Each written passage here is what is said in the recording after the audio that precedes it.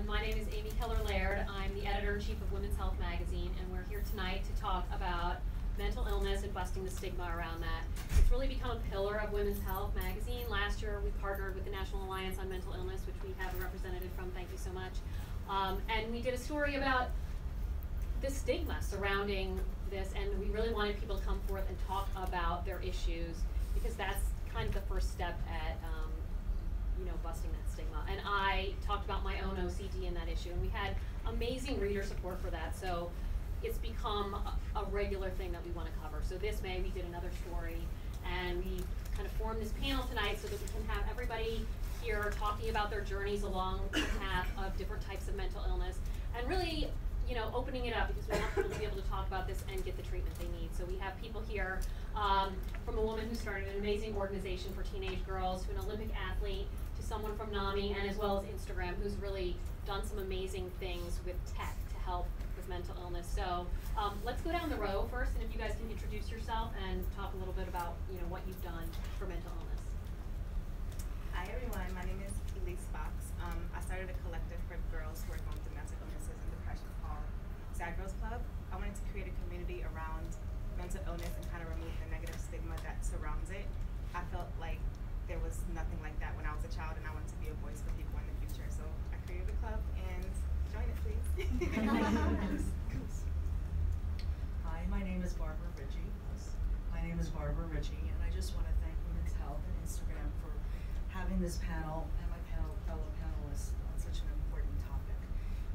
In my professional life, I'm a managing director at Deutsche Bank, and in my personal life, I'm a mental health advocate, and I'm on the board of NAMI and NAMI New York City Metro. And for those who don't know, NAMI is the nation's largest grassroots organization dedicated to improving the lives of millions of Americans who are affected by mental illness. What have I done? I've had a lot of focus on mental health in the workplace. What do you think is the #1 cause of disability in the workplace? Anyone have a guess? It's depression. There are 200 million missed work days a year due to depression. And the irony is that depression is treatable 80% of the time, and yet only a third of people get that help. So that's what I have done, is try to make the workplace more aware.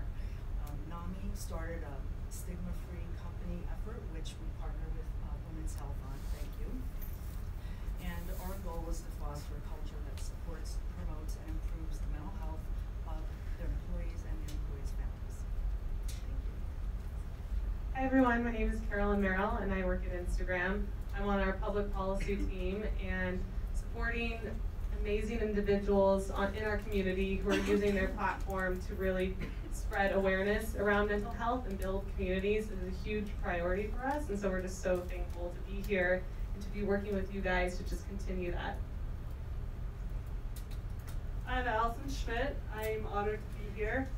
I am looking to destigmatize the negativity around mental health, and I think a lot of people watch the Olympics or watch something on TV and see those people as superhuman, but people on TV go through struggles just like every other person in this world. So I'm here to let you know that I have gone through depression, I have gone through struggles, and it's okay to not be okay, but it's also okay to be vulnerable and ask for help. And I started speaking out after my 17-year-old cousin committed suicide in 2015, knowing that she was also an athlete who were taught at a young age to not ask for help, just persevere and keep pushing through. And if you keep pushing through, you'll get out stronger. I've realized that this game of life is a lot bigger than anything we can get through alone. So it's okay to ask for help, and it's okay to not be okay. Thank you all for introducing yourself. You were talking about depression in the workplace. We recently posted something on Women's Health about pre-existing conditions, and several of our staff members wrote out depression.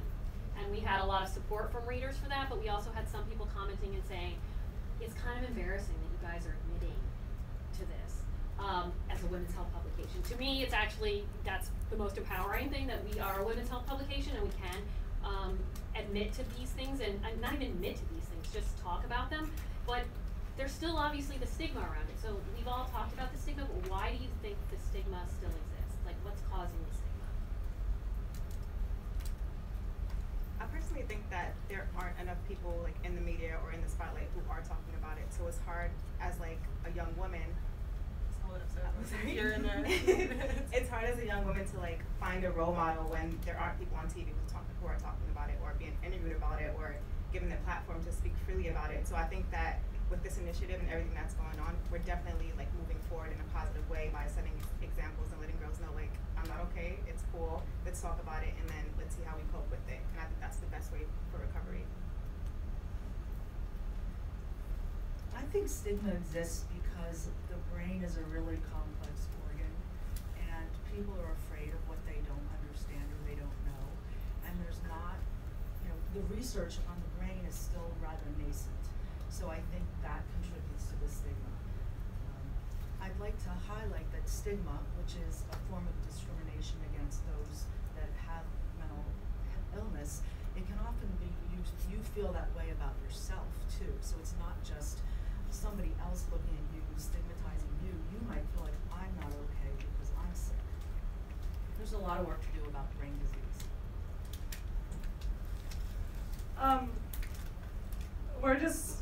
Why would we talk about something that's negative, or why would we talk about something that's looked upon as someone being sad or a different emotion than the happy-go-lucky, positive emotion that we're seen as the bright? Negative emotions are always the blue, sad, and positive is always the yellow, happy. So that's what we're used to talk about, is yellow, happy. Why do we want to bring back those bad times? But talking about it keeps us from isolation, keeps us from thinking that we're alone and we're the only ones going through that. Every person in this world goes through struggles, has emotions from happy, sad, angry. And like I said, it's okay. It's okay to have those different emotions, but it's not okay to isolate when you do have the so-called negative emotions. It's not necessarily complaining, it's just allowing yourself to be vulnerable and reach your hand out for help.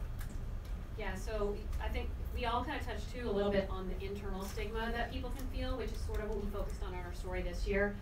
We have a campaign, it's called How I Really Felt, and we asked women to go back to some of the pictures they had actually posted on social media and recaption them. So it was people at parties, oh yeah, we're having a great time, and then when they recaptioned, she was like, I was actually in the middle of a panic attack. I mean, it's this really powerful piece where you see how much people like put up a facade, in order to not show people how they're really feeling. So that's one thing that we at Women's Health are trying to get people to do, to go out and recaption their photos in that way. Is there anything else specifically that you haven't mentioned yet that you want people to do to take action to help reduce the stigma?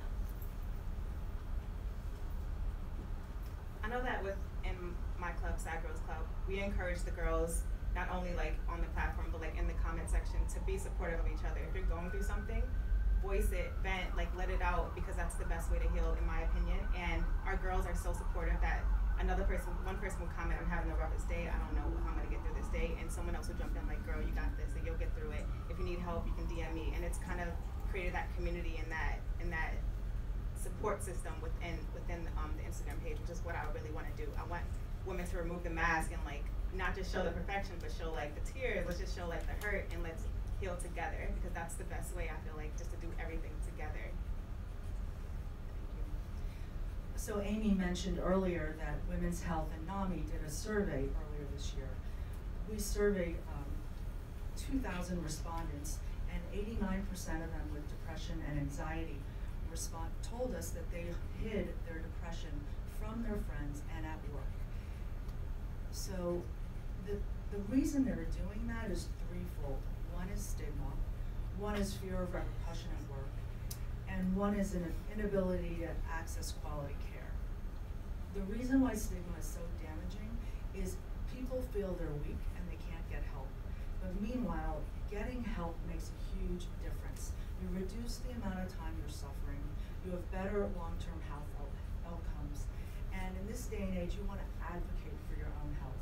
So to reduce stigma, just don't be afraid, ask for help, it's not a sign of weakness.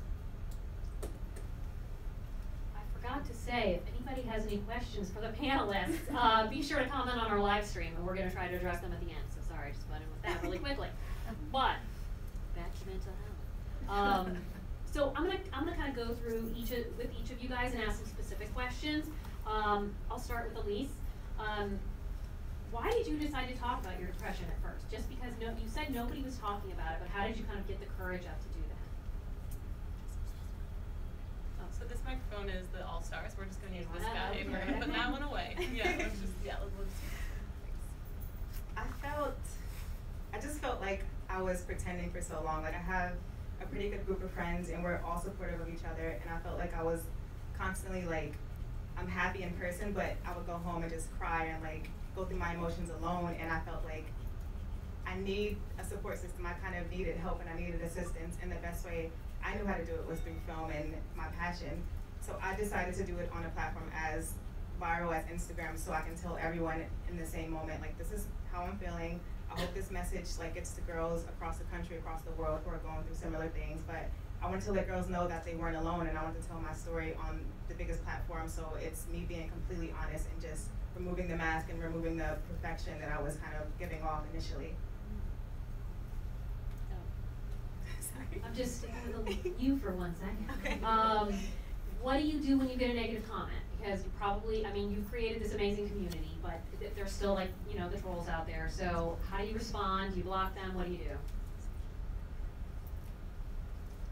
do? Anything that's like super negative, I just try to block it out and delete it so it doesn't kind of tarnish anyone else's opinion of anything or put a negative idea in their mind. But if it's something that can be remedied, or someone thinks that this club won't help me, like joining this club, how is this gonna help? How are these treatments gonna help? I try to talk them into it and like let them know that we're a community. We're not just here to say like, you can do this one thing or eat this piece of food and it'll make you feel better instantly. It's like, no, we're trying to grow together, we're trying to heal together. So that's what I kind of encourage when someone responds negatively, and try to just bring them into the club and not just shun them for saying one bad thing. Because I've been there, I've been negative, I've been the one to post, not to post comments, but just to feel that way, to feel that there's no hope. But I let them know that there is hope, even if you don't see it now, maybe you can see it in the future.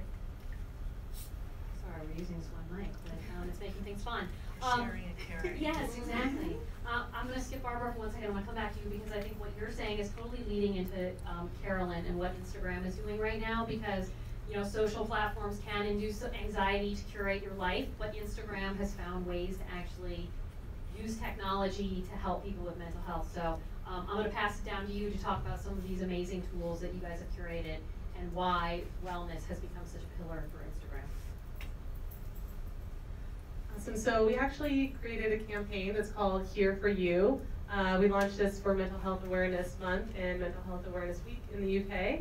And we launched a video that was so awesome because one reason because Elise was in it, but we featured 3 stories of different community members who were using their platform to really be an example and to create these communities of support on Instagram, that you can go there, you know you can find someone who is going to be really sharing honestly about their story, but also just a place of positivity that you know you can find other people like you and that you aren't alone. And so we did that, we shared that with people around the world because this is truly something that is so important to us at Instagram. And the reason why we named Here For You, twofold. One, because these communities already exist on Instagram and we're just so inspired by them and just want to lift up those voices because we want to continue to keep Instagram really the safest, kindest platform online. That's really, really important to us. And also because we're here for you. And we know that there's two things that to do to solve this. It's one, really lifting up those voices and inspiring, but also creating tools to help protect you. Twofold also for the everyday person who just wants to, you know, have the best tools to say if I want to block or moderate my comments, etc. But then also for friends and family who want to help people who are navigating mental illness. And so I don't know if a lot of people know this, but we actually have tools in our app that if you see something from a friend or family that is a little distressing or that you don't know quite what to do, but you want to get them help, you can actually tap the 3 dots at the top. That's actually, you just can report the content and say, you know, I think that my friend needs help, I'm not sure. And then we have people around the clock who are monitoring this, and if they see that it is something that's concerning, the next time that person signs on, they'll get a little pop-up and we'll connect them with different organizations that are local that they can reach out to. So it's kind of a neat thing of pairing tech with experts in that space to help solve a real world problem in real time. I'm gonna move to Allison now. So you talked a little bit about how Olympic athletes and any elite athlete is sort of held up on this pedestal, but it's also given you a platform for this. So, you decided to speak out, and what has been the reaction like from your fellow athletes and from the community at large? The support has been amazing. The reaction has been really positive, and for me, I mean, 8 medals is really cool, but for me, it's I'm passionate about it. I love to do it, and I happen to be good at it at that level. So it's not. I mean, anyone can hold my medals, see my medals, and to me, the most important part at the Olympics is the memories and the friendships that I have from there. So if I can use the platform of the medals in a way to spread awareness of mental health and mental wellness, which I'm really passionate about, it makes my life more worthwhile and makes my days happier that I can use the platform for something good. I'm going to say this without the mic, but did you have anyone, any friends or fellow Olympic, did you have anyone close to you who reacted negatively? Because I think that's a lot of the worry, that people will tell a friend, and then find out that that friend's not going to support them. I try and block that out. I think that my friends and family have been really supportive, and I've been very fortunate and lucky about that. But I know that there's a lot of people out in the world, and I know there's comments out there that are not supportive, and everyone is entitled to their own opinion. And all you can do is educate them. It's not, someone else's words shouldn't get to your heart.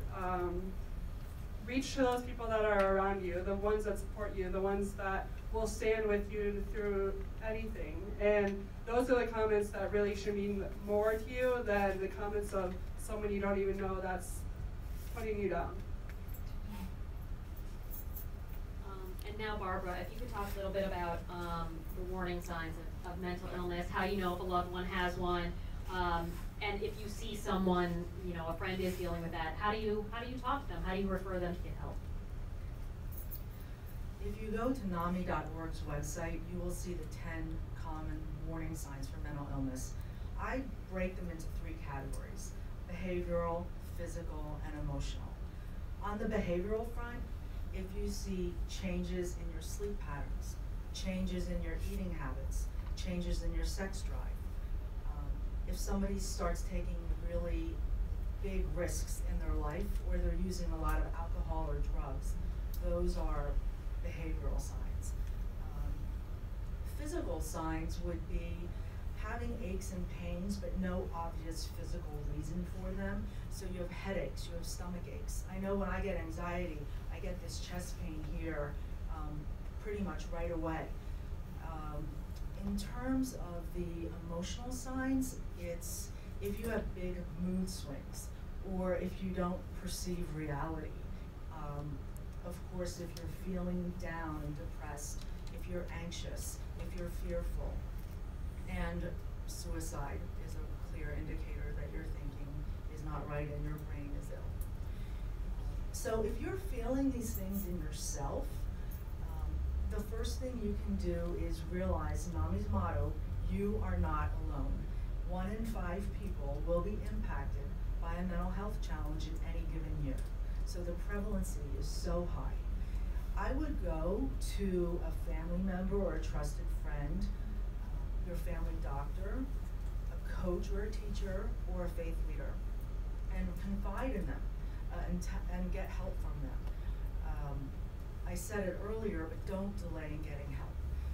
And then if you see somebody else with these symptoms and you suspect that they need help, I will put it into 2 contexts. One is if they're in extreme distress and they look like they could harm themselves or harm others, you call 911. But if it's a family member or a close friend, there are ways that you can talk to them that are not invading their privacy. You should use I statements. those are assertive, but they're not accusatory statements. So you could say, I see that you've lost a lot of weight recently, and when we go out to eat, you really pick at your food. I'm concerned about you, are you okay? As opposed to, why are you losing so much weight? You know, you don't look good in those clothes anymore, what's going on? You just don't want to accuse them.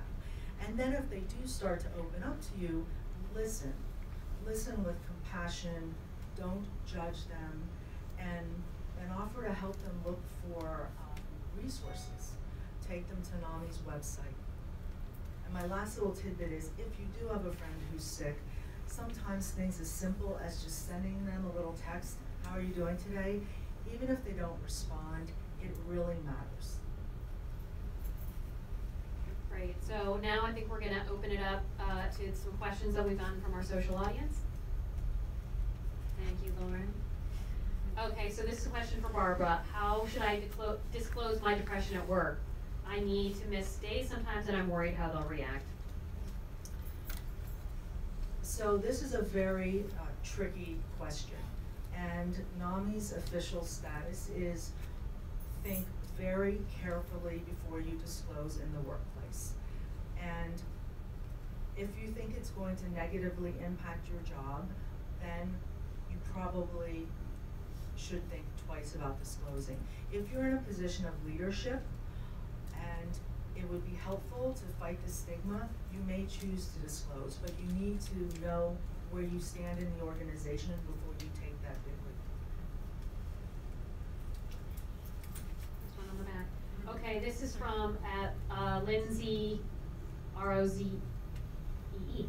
How do you, sorry if I'm Lindsay Rosie. Okay, how do you help someone who you think may have some mental health issues going on without accusing? I mean, Barbara, you talked to this a little bit, but is there anything else you want to add to that? I think you kind of answered that at this point. Okay, this is from I don't know how to pronounce it, so I'm just going to spell it, Z-Y-R-A-Z-H-Y-T, and thank you guys for using your handles because I think that's important to put yourself out there. What are the causes of mental health issues? There are so many. As I mentioned in the beginning, the brain is a really unstudied organ. It's very complex.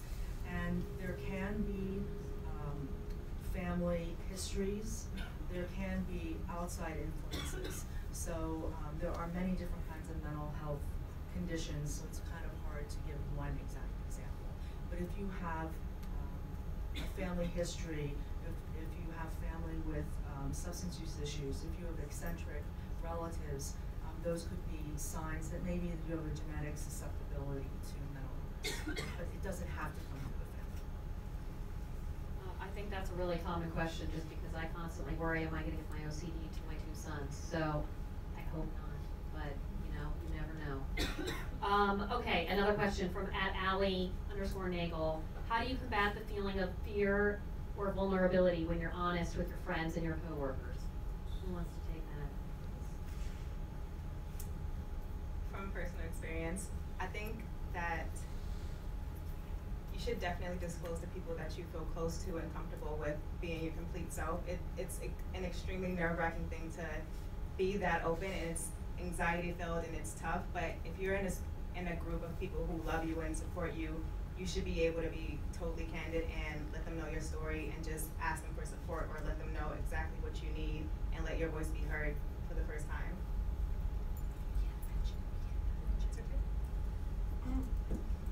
I can say for myself, I was embarrassed, I was ashamed, and I didn't want to tell anyone, but once I did, it was a weight lifted off my chest.